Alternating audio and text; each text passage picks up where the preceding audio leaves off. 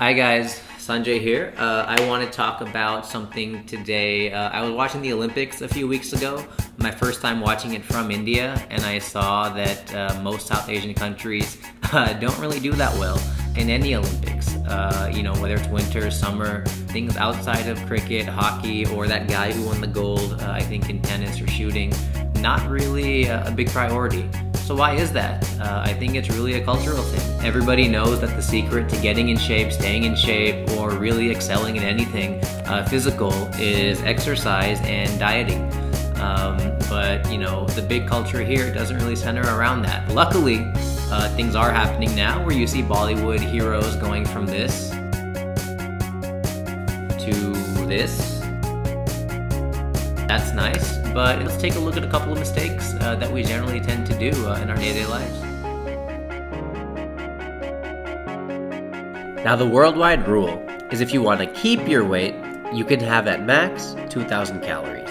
But if you want to drop some weight, you should have about 1,700 calories. Is this really possible with a typical South Asian lifestyle? Let's take a look. Bring out chai! अरे उठ ना chai! Masala dosa.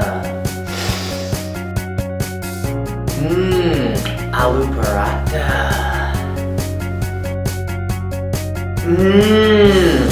Johnny Walker. Now it's 11:30 and you just had a long commute from work. You know what that means?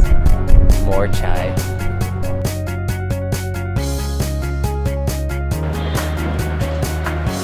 Now it's been a few hours, so it's very important for lunch we eat something healthy.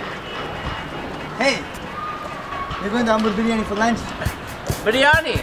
I like it. Now it's 5 o'clock and you're about to have another long commute home. You know what that means? More chai. Calories. Now it's dinner time, and you've had quite a few calories already. What you do from here on is up to you.